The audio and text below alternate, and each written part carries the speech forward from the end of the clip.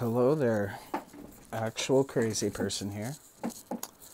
So this is a murder mystery in a deck of cards. I don't know exactly what it is. It almost seems like a game, but it's playing off some real stuff and some not so real stuff. The first thing that we take notice that we use is the King of Hearts. This is a misprint way back in the day. He ended up without his mustache, and his sword ended up twisted up behind him. But for this, we're going to be calling it the murder from behind with a sword of the King of Hearts. And so in real life, the ace was used to be a tax, and you would have to pay extra for this card. And a lot of people would opt out for it, and they would play with the deck without the ace of spades. But that's the reason why it's bigger. But the saying, not playing with a full deck of cards, that's where it comes from, and it refers to being the odd one out. But for this thing, whatever this is, a game or murder mystery, I think it could be a game. It represents the most powerful family, and we're trying to find out if the murder is a plot to take over the deck.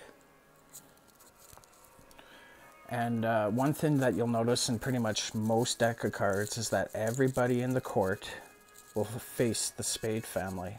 All the things we're looking at will be the similar in most decks of cards. One card, the only card that doesn't, is the Jack of Clubs. He's the only one facing the same direction as the spade family.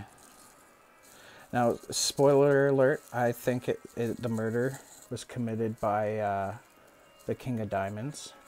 And I'll show you how I came to that conclusion. I used poker chips, and I used 3 colors.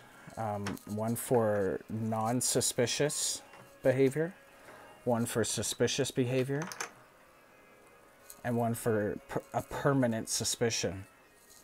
And I'll show. So it seems like a game, like you could play it with people and you would sort of set the rules as you go along. And like if you wanted to gamble on it, you could bet on who you think is guilty in a round, or put a timer or something. But I don't know exactly what this is, but you'll see. It's sort of trying to solve a mystery with poker chips here. And the first round, we need to get to know everybody.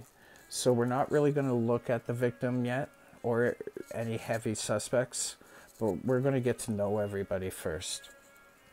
So this is the ruling class, so we're going to assume everybody has to align respectfully in some manner with their ruler, but we're still going to test the suspicion of the ruler, because nobody escapes suspicion.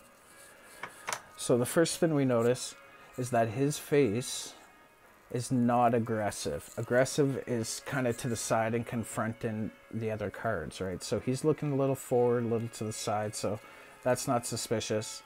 But his sword is out in an aggressive manner. It's not held back. He is the ruler, and obviously you would be expected to bow down to the sword. So this is where the social aspect comes in. Is that a suspicious behavior or not suspicious behavior, having the sword forward like this? Now, in the ruling situation, I don't think you have to keep the sword forward. You can keep it back. So I'm going to say that's a little bit aggressive, and that it is suspicious. Oh, did I tell you about the canceling outs? And at the end of the round, because I don't have enough chips, I do this cancel out thing, and it seems to work and get going. The goal would end up to have the least amount of blacks and reds. Okay, anyway, moving on. So he's dead. That's a permanent suspicion right off the bat. He can't really remove that.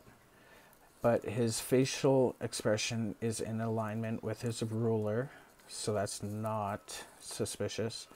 He's unarmed, and he has a sword in his head. You know, he's supposed to have his sword out. Supposed to be, so that is suspicious. he's in an alignment with the face, right? So that's not suspicious.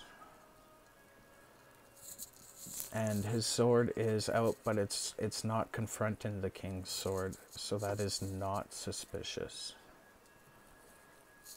And he is aggressive looking, right? He's squared off with him, whereas the others haven't, so that is suspicious. His sword is missing. That's a permanent suspicion.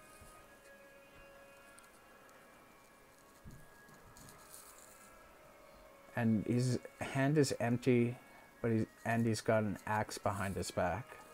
So that for this round, this would be a normal suspicion, I think. So the queen is next, and she's got her scepter out in front, and she's withholding her flower. So she's withholding but her face is looking forward. So her face is not confronting everybody. And this is, again, you need each other to decide. It's almost like, is having the scepter out and the flower back suspicious as a leader in the innocent check? So I'm going to say no. That's, on some level, that's what a leader does. And the king has his sword out forward. So maybe, they all got it out. So that's not, you know what that means? That means this one is not suspicious. That's what he's supposed to do.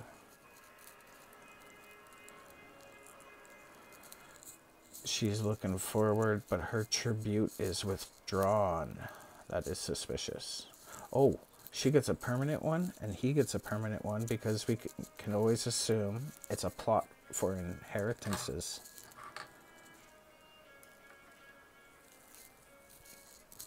Queen is in alignment with her queen and offering tribute. So that's a double non-suspicious. And that is the same with the queen as of diamonds. Now, the jack is squared off, and he is kind of aggressive looking, so that is suspicious. But his tribute is out, he's unarmed. So this is a situation where being squared off like that is actually not suspicious. That's what he's supposed to do. He's got the tribute out too, but he's got a hidden axe behind his back. You know what? That's a permanent suspicion. And back here, that would means he would have gotten a double permanent. So it's pretty unrefined. Yeah, there isn't an answer to the murder mystery, right? But like, some people think that the cards represent people like this one, Lancelot, and what were some of the other ones? Oh yeah, Judith, I think. Yeah, people think the hearts is Judith, and then there was Charlemagne or Charles, King David, Alexander the Great, Caesar. Okay, so I have to finish up with, oh, he is facing the wrong direction. He's the only one in the court facing the wrong direction. And he's not in alignment with his ruling guy. So that is a suspicion. And he's armed. He appears to be armed when he should have a tribute. And so that's a suspicion. Now, this is one of those situations where, like, he's the only one who can sneak up behind the King of the Spades with a weapon. Nobody else can do that. Only these two can sneak behind him, and they're not really armed. Unless you count the scepter. Maybe she could sneak up behind him. But none of the other kings can. None of the other queens, or none of the other jacks. Just those two. So it's always possible this guy's a spy, or he's an assassin. If he's a spy, then this behavior is not suspicious. But for now, because we don't know better, we're going to say that it is suspicious. And he is not aggressive like he is supposed to be, or like he's being, and like, so he's not actually aligned. So What would normally be a passive behavior is actually suspicious. And he's armed. He shouldn't be armed. He should be offering a tribute. So that is suspicious. So now we'll do the canceling out move because I don't got enough chips to just keep on going. And so canceling out, you just, one red takes out one black.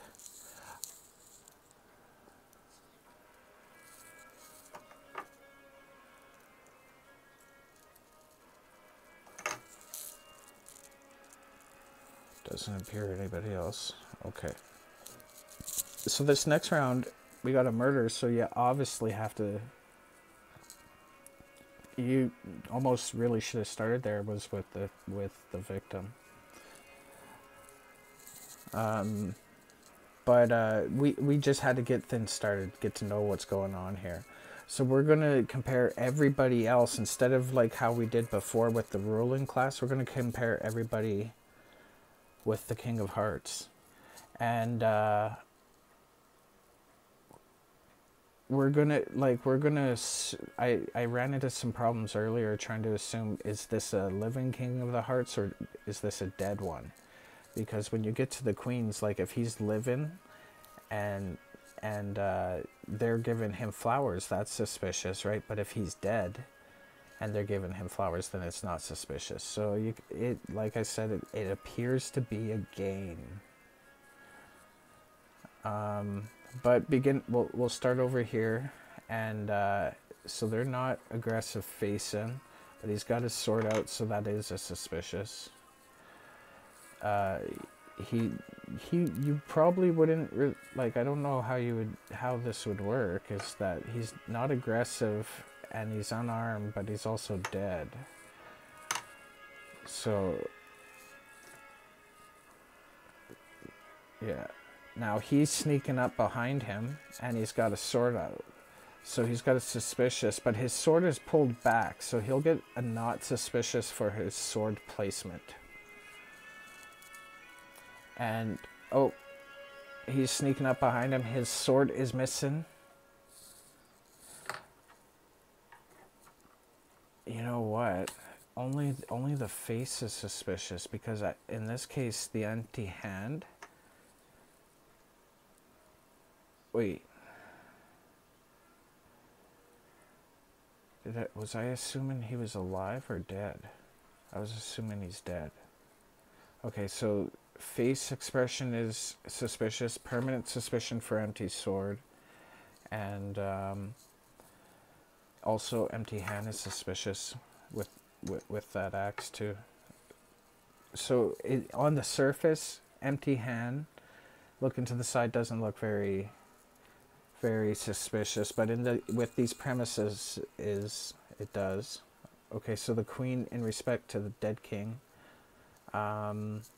she's looking forward with the scepter, but she should probably be offering the flower to a dead king, even if it's her servant. The wife is looking forward, but she's withholding her flower. Now see, that's another debatable thing. Or wait, that's another debatable thing, is like, is it the last flower so she wants to keep it, or should she be offering it? Now, because it's a dead husband, I'm gonna go with not suspicious for withholding the flower in that situation. I'm gonna assume it's a last flower. And then I'm out of blue chips. So that would almost end the game. And you'd count the most suspicious person. I get the King of Diamonds.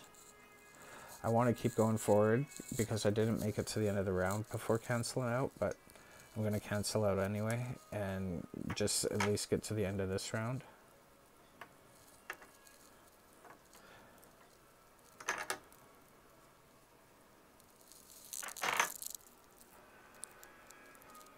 Yeah, that appears to be everything. Okay, so I ended on the Queen of Hearts.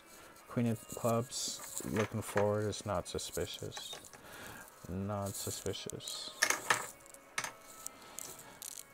Oh dear, I just ran out again. I gotta take some of these really non-suspicious people. Oh, I'll take it off the leaders.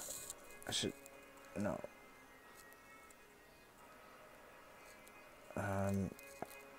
I'll take the 4 off. I'll take these queens off. Just to get to the end of the jacks here. Okay, so he's looking kind of aggressive, but he's offering tribute to the king, a dead king. He's looking aggressive, but he's in mourning, like you kind of would square off, so that's not very suspicious. And he's offering a tribute, but he's got that axe behind his back, so that's a permanent one. And then he's looking away, and he's got a weapon in his hand. Again, he's doing some fucking crazy shit, and he's looking non-aggressive. And his weapon is kind of drawn back, but he's not supposed to have a weapon, so that is suspicious. And I think when we tally it up at the end of this, so he's got 3 permanents. 2, 1. He's got 1 and 4 reds, unless we consider him a spy. If he's a spy, none of these exist. Jack of diamonds. He's not that suspicious. I can actually cancel out, and he's only got 2. But he's got 3 and 3. So he's got the most out of everyone. He's looking pretty guilty. And another thing is, look at this. Okay, so he's unarmed, but he's got the hidden axe behind his back. He is armed when he's not supposed to be to. You got the dead king, so already the heart force is weaker. It's easier for him to go after him. What if he is an assassin and he's effectively framed him, and this guy is actually pleading for his life and trying to defend himself because there's going to be a war. Now, if there's a war, only the red family has 2 weapons, or no, both these families have 2 weapons in their families, whereas these guys, unless you count the scepter as a weapon, right? So right off the bat, you're gonna have a defeat from either one. So somebody, it's possible he is framing him, and all this behavior isn't suspicious. I don't know. It's crazy. It looks like a game. You maybe you can try it out for yourself. Tell me what you think. Thanks for your time, and have a nice day.